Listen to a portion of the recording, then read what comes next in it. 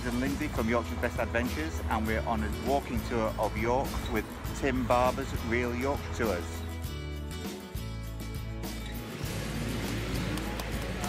If you're looking at history, York's got the lot. The Queen's father, George VI, said the history of York is the history of England, and it really is. You've got everything here from the Romans, the Normans, the Tudors, right through to modern day. So, fantastic view of the Minster from here. But just trying to put it in perspective, the Minster was finished in 1470. Museum Garden was actually, it was the land owned by the Abbey. But after the dissolution of the monasteries, part sort of, was given to the crown. So, these look like coffins. Well, they are. They're actually sort of old Roman stone coffins. Oh my goodness! Look, there's a dead person in one. Tim, where are we? Okay, we're at King's Manor now, which now actually houses the York University Department of Archaeology. Okay, Are we allowed in here? Of course you are, yeah. Lots of people don't actually understand that you're allowed in, but this is actually part of the York University's sort of Department of Archaeology. So follow me. So this looks like a bull. Yeah, it's a calf of a bull. The reason it's here was that the 6th Legion of Romans, this was their emblem.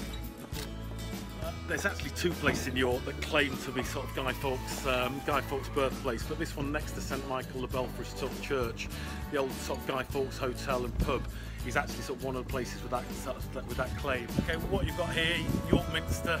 First Minster here was from Saxon times, 627, but what we see now in front of us was built over a 250-year period from about sort of 1220 to 1470.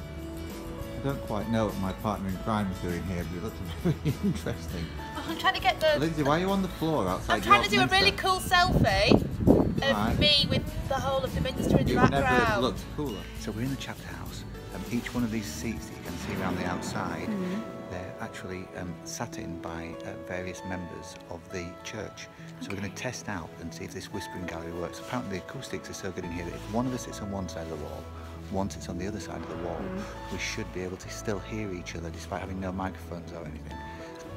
So you can see how far Lindsay is away from me now. So Lindsay, can you hear me? Can you whisper something?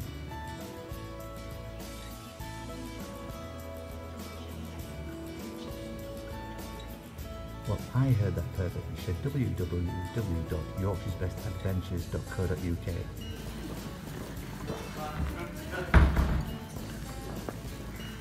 Were they all short in medieval times, Tim? They definitely were shorter in those days. What was sort of the average height of your average medieval person? Obviously not 6 foot. So what we've got here is Barley Hall. It's a medieval townhouse dating back to the 1300s. And where? Chocolate shop. Okay, so at the Shambles, it's probably York's most famous street. Tim, is it true that this was the inspiration for Diagon Alley in the Harry Potter films? I believe so. Yes, it was. I mean, it's a medieval street. You can see the overhanging sort of rooms above. But this is actually the Shambles, as you sort of said, probably the most famous sort of street in York, certainly most photographed street in England, they reckon. The end of our tour with Tim Barber from Real Yorkshire Tours, we're ending it at the bottom of the Shambles, and we can safely say that the tour has not been a shambles at all. It's been absolutely brilliant. So thanks, Tim. Thank well you done. so much. No We've had a fabulous time. Brilliant.